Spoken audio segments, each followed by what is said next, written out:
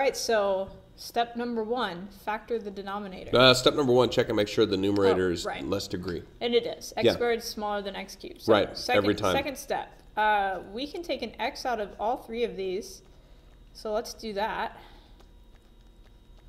Ooh, that's going to factor. I can already tell. It is. So that factors into x minus 2 times x minus 2. Yes. Which is really x minus 2 squared. You know what? But for partial fraction decomposition, it might help if you just went ahead and write it as x minus 2 times x minus 2. It might. Because when we change it, each piece has to get its own. But the second piece is going to be x minus 2 squared, not just x minus 2. Well, okay, you're right. Okay. So we have a linear factor that's going to have x on the bottom. bottom. I agree with you on that, by the way. Yes. And then x minus 2 needs to be represented. Right. But also we need to represent the degree x minus 2 squared. Yeah. Every level of degree has to be represented when you do this. Right. So these are going to just be A, B, and C. Mm-hmm. And now our step is to basically figure out what to multiply by to get common denominators. So this x is missing x minus 2 squared. Right. Top and bottom because we're getting common denominators. Common denominators. This is missing an x and an x minus 2. It's missing one of each. Yep. One of each, Mrs. K. Steve.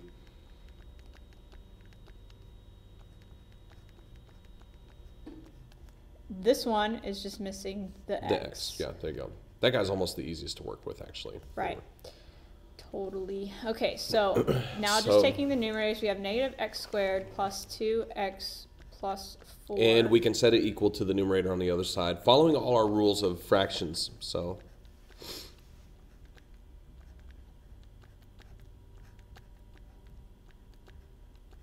yeah, I said we were going to show the other way, but I think the other way would be more difficult on this one. So let's just save it. All right, let's no do problem. what we just did. Okay. So what are some numbers that are helpful for us to plug in here? One of the numbers that would really be ideal here would be a 2. Because 2 minus 2 is 0. So and not only that, it takes out the A and B term when you do that. So it leaves us with C. Yes, that's like the ideal situation. Right. So put a 2 everywhere where x is.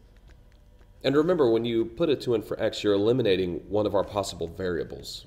Because we're saying, hey, x is 2. That's what x is going to be.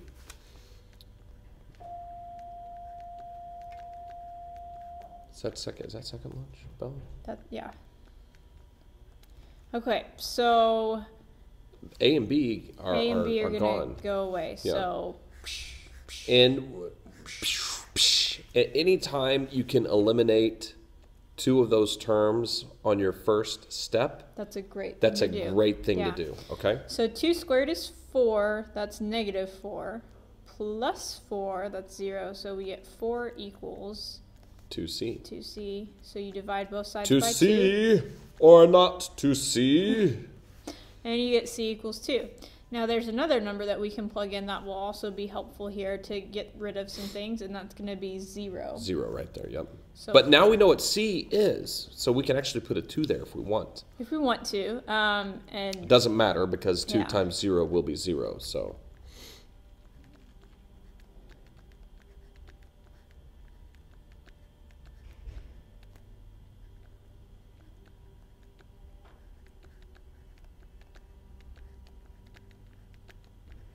All right. So that's a lot of writing. Yeah, it is. So this time, these 2 go away, and we're left with, this will just be 4 on this side, again. Oh, I've picked a slightly different color. Oh, that's a little bit of an orangish. Yeah, okay, orangey. sorry. Go back to maraschino. Maraschino. Okay, so negative 2 squared is 4. 4. 4a. So 4a. So you divide that, and that gives us a equals 1.